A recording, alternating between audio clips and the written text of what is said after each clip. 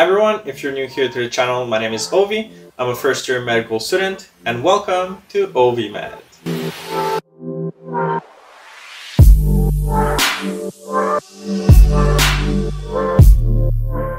Alright, so in this week's video, we're going to be talking about research. More specifically about how to get involved in research, how to get started during either your undergrad or in medical school. Alright, so for those of you who are already in medical school, the majority will already have some sort of level or research background and experience, and in this video I will cover the basics first and then go in more depth about how you can improve your chances of getting that research position. So just a quick introduction about myself. So I did an undergrad in biomedical sciences and I have worked on quite a few research projects and labs and stuff. So I hope that the tips I'm going to be giving you in this very video from my past experience are going to be useful. So I hope you enjoyed this video. So let's get to it. Alright, so the way that I'm going to structure this video is by giving you questions that you're going to have to answer in order to secure a research internship position. Some of these may sound obvious to some, but trust me, if you know and write the answers to all these questions and present them to a researcher you're interested in, you will significantly increase your chances of getting that research position. Alright, so where do we start? The first question that you need to answer for yourself is, why do you want to do research? Why? Is it because of personal interest like extracurriculars? Is it for course credits that you need to do in order to complete your degree? Is it for your CV? Is it because you just want to see what research is like because you didn't have experience before? You really need to figure out why you want to do research, because the researchers are going to see right through you when you're doing an interview or in your letter. So by answering this question, it's going to give you a very good idea of how to answer the second question.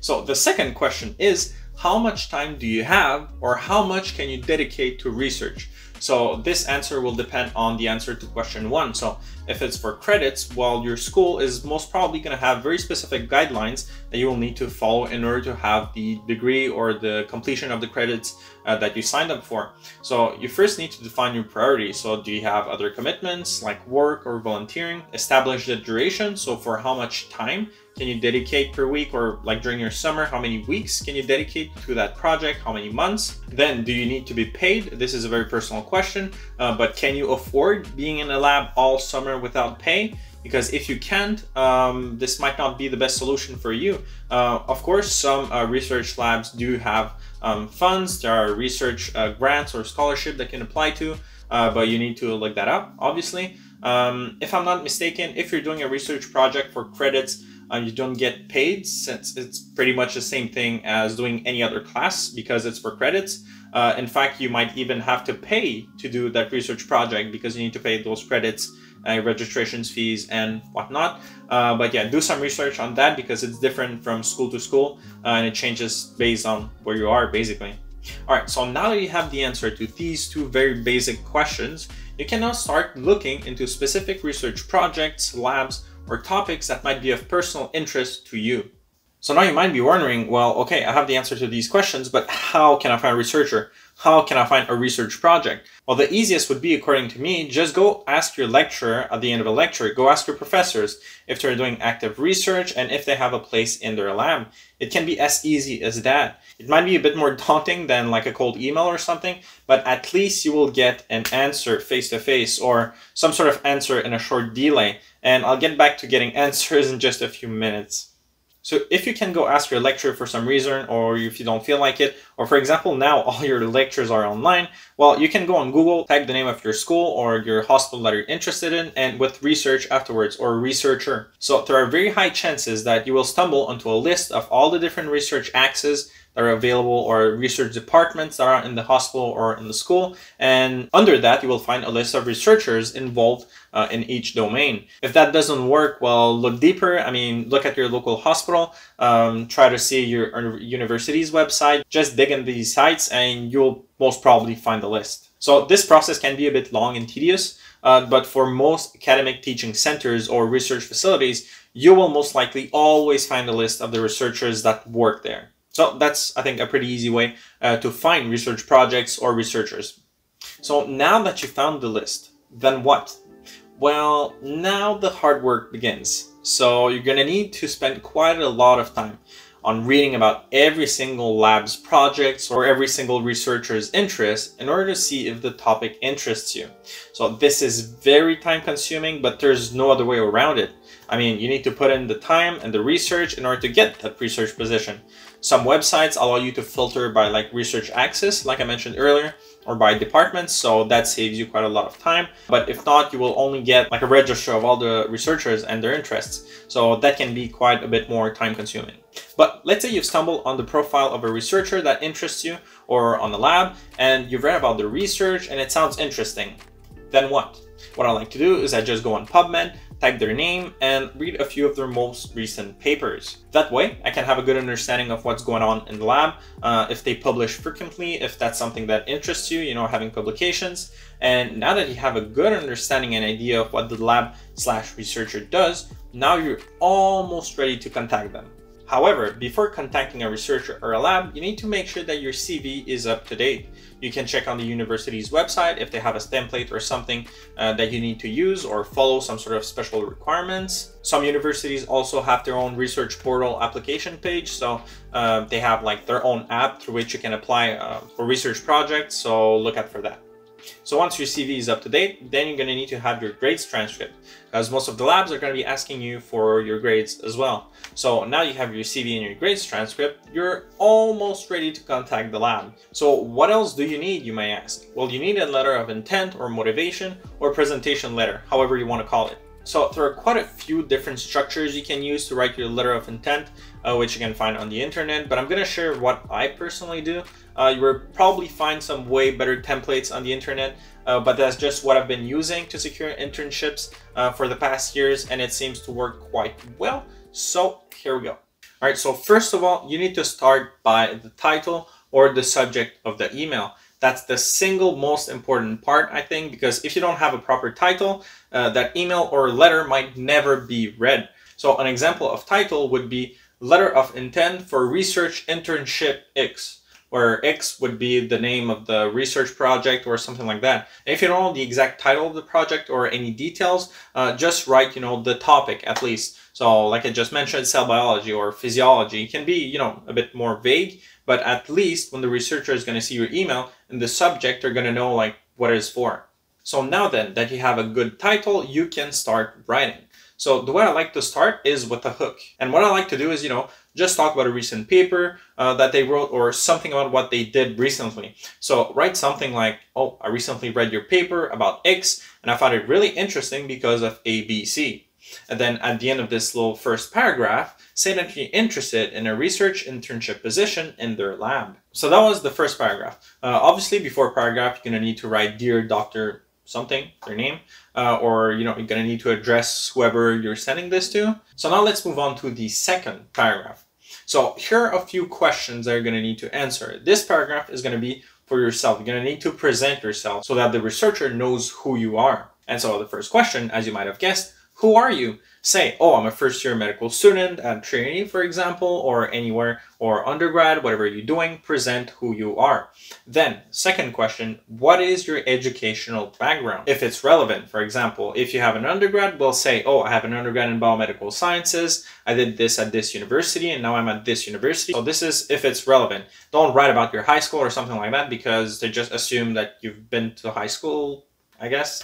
But let's move to the next question. So what skills do you possess for this specific research project?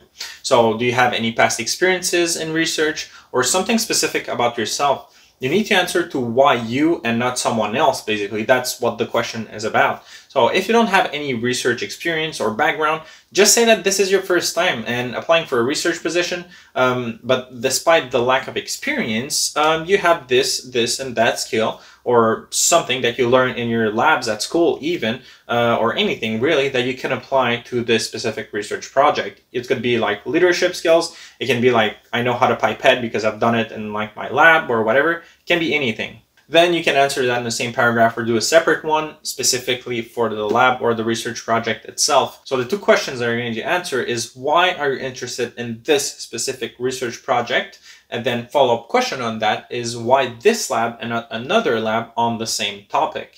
So this is where you're going to flatter the researcher and say how you admire their work, etc., and why you want to work with them specifically. And this has to be a personal answer. You can't just give out some general answer like, oh, well, I've seen you have a lot of publications and you're famous, so I think that would be good for me, for my CV. Yeah, no, red flag. Don't write that. So how do you do it then? Well, a good way to show your personal interest in that research is to make it personal. Find a story or something that shows how much it means to you. It can be past experiences, how much it would mean to you to have this researcher as a mentor, or how much you value your implication in research from a professional point of view. It can be literally anything, but just make sure that it's a personal answer. And then you're going to close that letter or email with something like, oh, I look forward to hearing back from you. You can also add your availabilities for like an interview if you feel like it. And obviously, don't forget to add your CV, your grades transcript to that email, your letter if you want to do it as PDF or whatever. And the most common way of contacting researchers is just by sending a cold email, which you would have found on that website where you found the researcher's info with the research lab and the project and interests and whatnot.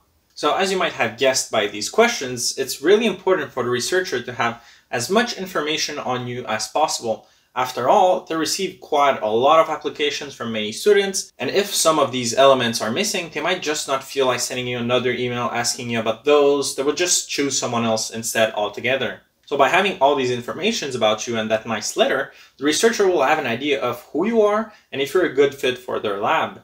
So now then, in regards to getting interviews and replies, this can be a little bit more difficult and frustrating, but let me explain why. So as you may imagine, researchers have a lot on their hands. They often practice, they teach, they have all sorts of commitments outside research, so they might be slower to answer and you need to respect that. However, some might never reply or might never open that email. Usually, out of like 50 emails that I sent, I get less than 10 replies. Half of those saying that they don't have a spot or they're not interested, and the other half wanting to do an interview.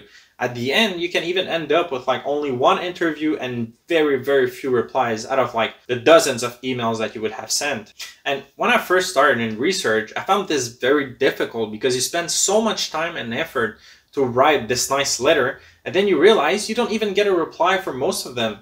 So I'm not saying this to discourage you, but it's the reality. It is what it is. You need to put a lot of work and research and just hope for the best. One thing that you should know though is that some researchers or institutions don't allow emails that come from external institutions or like random email addresses.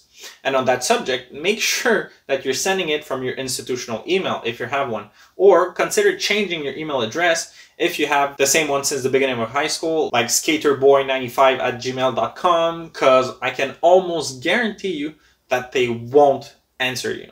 Then obviously, depending on where you are and what the customs are, you can maybe wait like a week or two before sending a follow-up email about your inquiry, and then after that, maybe a week later. And if they don't answer and you're really, really interested in that lab, try finding another member of the lab, a phone number, or by simply emailing the department at the institution or something like that. And if they don't answer either, well, there's not much you can do about it, really, unless you want to go there in person, but due to COVID, I don't think you can. But yeah. So my last piece of advice to you would be to start early. If it's for a summer project, for example, I would usually recommend starting around like November or even like December, because the places often get filled pretty quickly. If you're doing it after Christmas, don't worry, you can still find a few places here and there, but your chances might be reduced. So just start as early as possible. Take into account everything that I've said here. It takes quite a lot of time and it's time consuming. Send a lot of emails to a lot of different labs, a lot of different researchers. Talk to your teachers, ask your advisors if they know someone, ask your friends if they know someone. It would be an easy way, you know, to find a researcher. But just send a lot of emails. Most of them, like I said, might not reply. Doesn't matter like how good your grades are, how good your CV is. Some might just not look at your email, and it is what it is. There's nothing you can do about it. And don't get discouraged if it doesn't work now. You're gonna have like another year to do it. You can even do some during your semester, but be careful with that. You need to have some good time management skills. But if you follow these very simple tips and answer these questions that I mentioned in my video, you should increase your chances by quite a lot. I don't have a number or a statistic, but by having all these precise, detailed answers as to why you're interested and why you want to participate in this specific research, it's going to get noticed by the researchers. They're going to appreciate you putting the time and the effort if they do answer. But if I did it, anyone can do it. So don't get discouraged. Keep on sending emails. One day you're going to find one. If it's not the one that you liked, well, you're going to find another one, which might be even better. You don't know. So I hope that was helpful for all of you. I wish you good luck with your research and finding that research position. If you didn't see my previous videos, I'm going to link them right here. If you don't follow me on Instagram, you can follow me at Ovi.Med. If you're not subscribed yet, please do so. You can also leave a comment or ask me a question on my DMs on Instagram or in the comments down below. And see you in the next week's video.